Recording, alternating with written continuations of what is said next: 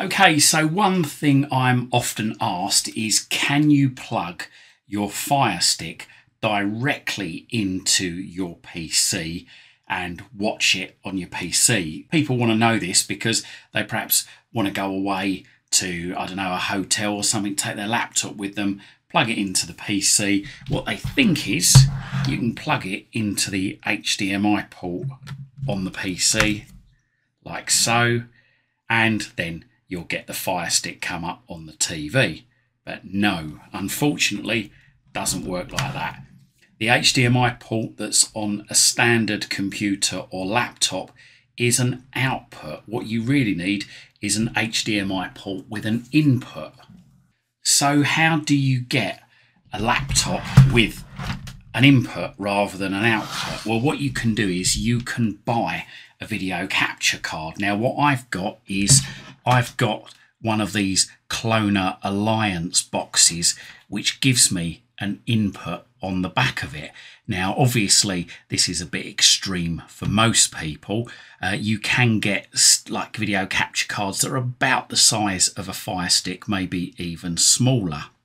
So with this particular device that I've got, like I say, you can plug your Firestick into the input socket on there, and then obviously plug the power, which goes to your Firestick, into the side of the Firestick like so, and then using a spare USB port you then plug the Cloner Alliance box into a USB socket on the side of your PC, either a USB 2 or USB 3.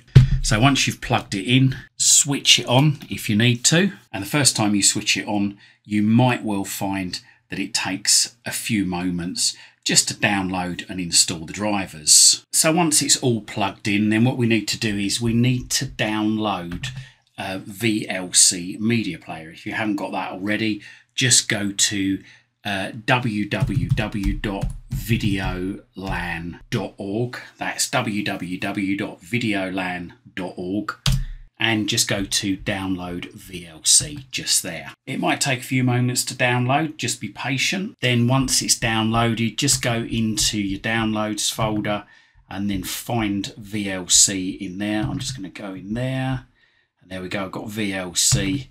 So just double click on it. If it says, do you want to allow this app to make changes to your device, click yes. Click on select your language here, and then click on OK once you've selected your language. Click next, click next. Then when you get to choose components, what you can do is web plugins, take the tick out of that, and then scroll a bit further down. Discs playback, take the tick out of that. Take the tick out of file type associations, audio files and video files, and take the tick out of other two.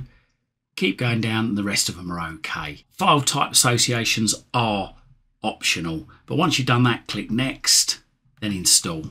Let it install. This bit might take a bit of time, and then once you get to this screen here, click finish, and hopefully VLC will load. Now the next thing we've got to do is go up to media, make sure that your video capture card's plugged in, that your Firestick's also plugged in, and then we go down to open capture device. Go to cross to video device name, click on the drop down there and select the name of your video capture device. Mine is CA989UPUVC, yours will differ. If you're not sure what it is, just try different options. Audio device name, mine is digital audio interface, and in brackets after it, it's got the name of the capture device, CA989UPUAC, so select that. And then what I want to do is I want to click advanced options and change the picture aspect ratio to 16:9. So that's 16:9. Now, it might be that you might have to play around with some of these settings to get absolute perfect picture and sound quality, but these should be a good starter for most people. So click on OK and then click on play, and if all's gone well, we should hopefully see the Firestick. Now, if we want to make that full screen, we can just double left click anywhere on that, and that becomes full screen. And as you can see, there's my Firestick, and I'm controlling that using my remote control. If you want to come out full screen, just press the escape button on the keyboard, like so, and that takes us back. And if you want to come out of it, click on the cross in the top right hand corner. So there you go. That guide showed you how you can get your Firestick on your laptop or computer. I hope you liked this video, and if you did, why not help us out? Have a look in the description of this video. We've got loads of links in there. If you're in the market for a VPN subscription, a new Firestick, Firestick accessories, then have a look and consider purchasing through the links below. It really does help support this channel. It helps me to dedicate more time to bringing these videos to you. Also, whilst you're at my YouTube channel, why not have a look around? I've got thousands of other videos right here, right now, covering all sorts of subjects. Hopefully, whilst you're here, you're going to find something to educate you, entertain you, amuse you, and maybe even save you some time and money.